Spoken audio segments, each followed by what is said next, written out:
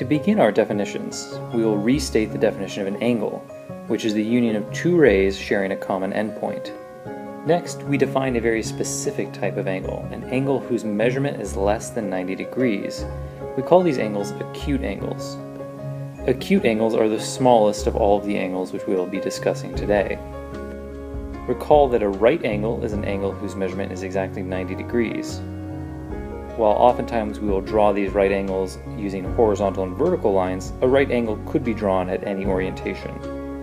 After a right angle is the obtuse angle. An obtuse angle lies between 90 and 180 degrees.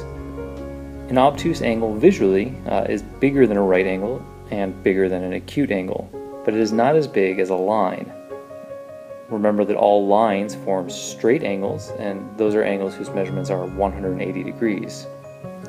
It's nice to remember that an entire circle is 360 degrees, so a line cuts a circle in half, has 180 degrees as the measurement of its angle. Finally, an angle whose measure is bigger than 180 but less than 360 is known as a reflex angle. Notice that the angle wraps all the way around. It is not between those two lines as you might visually expect it to be, but goes around on the outside. This is what makes it a reflex angle. All angles divide the plane into two separate areas, the interior of the angle and the exterior of the angle. On the left, the point D is on the interior of the angle ABC, and on the right, the point D is in the exterior of angle ABC. Recall that two angles are adjacent if they share a common vertex and a common side between them. So that in this example, angle DBA is adjacent to angle ABC because they share side BA and they share the vertex B. We say that two angles are congruent if their angles have equal measure.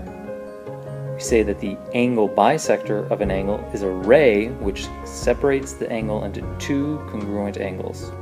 Here we have angle ABC bisected by ray BD. This means that BD is the angle bisector of angle ABC. When two angles have measures which add up to 90 degrees, we define these to be complementary angles.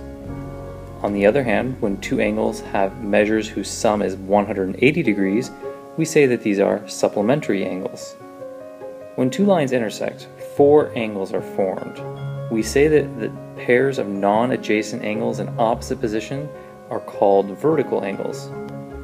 So here we have two lines intersecting at point O, and angles AOB and angle DOC would be vertical angles, and angle AOD and angle BOC would be vertical angles.